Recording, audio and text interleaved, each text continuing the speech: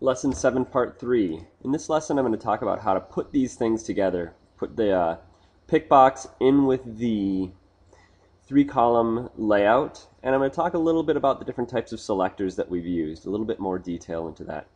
So, first thing we need to do is open up both the 3-column layout and the pick box that we have built. So I've got the pick box open. I'm going to go and open the 3-column layout. 3-column layout, basic 3-column liquid, open it.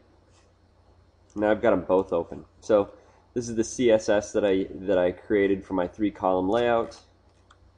This is the markup that I created for the 3-column layout. And here's my pick box.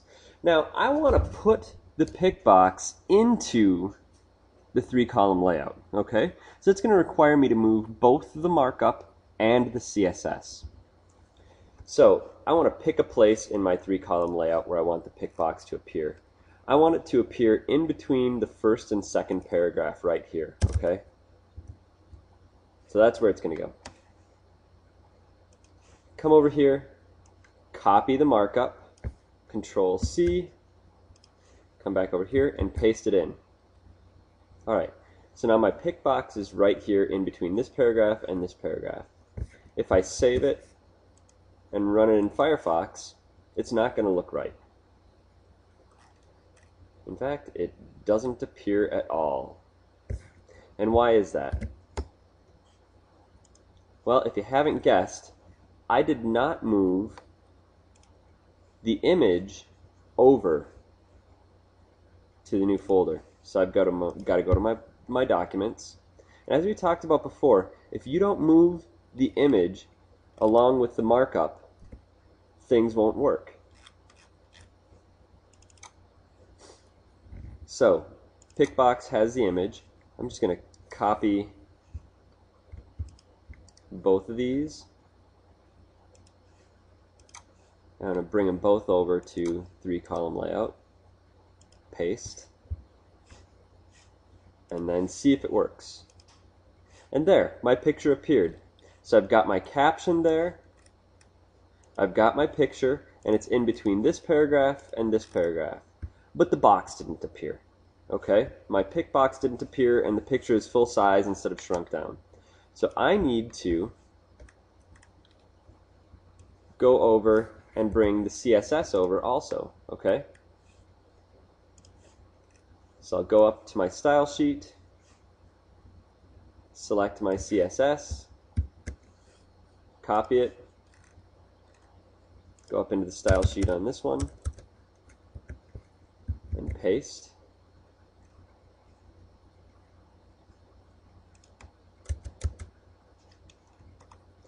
Now I've got my CSS for pickbox, pickbox image, and image caption. If I save it, come over here and refresh it. There, I've got my pickbox. Now, it's not doing exactly what I want it to do. I want to make it float. I want to have the text flow around my pick box. Okay? In order to do that, I need to use the float property. I'm going to do it on pick box because what I want to float is the container that's holding the picture, so that anything that's contained in there will move over along with that pick box. So, float. I can have it float left or right. In this case, I think I'll have it float to the right. When I float to the right, it's going to move the picture over to the right and have text wrap around it on the left side. Pretty nifty stuff, I think. Now, if I wanted to do a little bit of final touch-up on this, I would not want to have text so close to the left side of my pick box, okay? So maybe if this is a float right pick box, I want to give it a little bit of a left margin. So pick box doesn't have any margins yet. So I'm going to go margin left and go 10 pixels. Save it, refresh it, and now it's got a little bit of breathing room there. Okay, it's got some what we call white space here. Give it some room to breathe. Okay? So now there are lots of ways that we can style this thing. I'm going to show you some other options. Instead of just giving it a background color, one thing that I think looks kind of classy sometimes is just giving it a border top and a border bottom.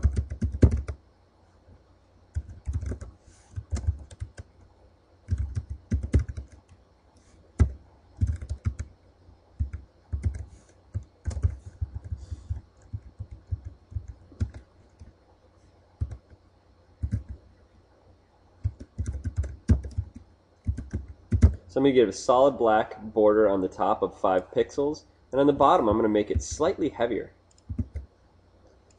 I'm going to go 8 pixels on the bottom. So, nah, that's too big. 3 and 5. Save it. Come over here and refresh it. And that looks kind of nice for a caption box. So if I were to go further with this design, there are lots of things I could do. Definitely I would change the background colors, probably take background colors out entirely. I'd probably put something up in the header that more than just the word header. I'd probably put navigation in column 1, and in column 3 I would use that for any kind of auxiliary information. Maybe I would use it for advertisements, for excerpts from important articles, things like that. Okay? Now, so I've got this thing together. I've got my picbox in here with my 3-column layout. It's floated right. I've got text floating around it. It's looking pretty nice. Okay? Now, I want to talk a little bit about some of this markup. I've done some things in here, but I haven't really explained them very well. We've talked about selectors. We've been using ID selectors for a lesson or so. Okay? I talked a little bit about class selectors. They're very similar to the ID, except class selectors I can use over and over and over and over and over again. For example, I can copy this picbox and I can put another one right in here, save it, and it'll work without any problem. I'll have another picbox down there. It's going to act funny because when you have a float next to a float, they kind of fight. But I can use the classes over and over and over again. Now, one thing that I did not explain is this. This does something where we use 2 selectors to select one thing. This is called descendant selection.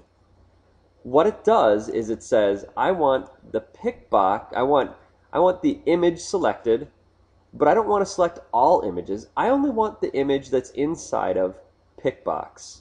Okay? So what we can do is we can look at things that are descendants. In other words, a descendant would be anything that's nested inside of another thing. So all of these things, everything, all of my markup are descendants of body. Okay? Because they're all inside of body. So they're the child of body. They sit in there, they're a descendant. Body and everything else is the child of HTML. And all of these things are grandchildren of HTML because they are inside of body. They're 2 generations removed from HTML. So, descendant selection allows us to be very specific in what we want to select. In this case, I only want to select the image that's inside of picbox. If I took this away, any image that's in there that I throw into my document would be 175 pixels wide. But what if I want to have an image in the header that I want to have to be 775 pixels wide? We would have a fight. That's why we use this descendant selector. It allows us to more specifically select things within the document.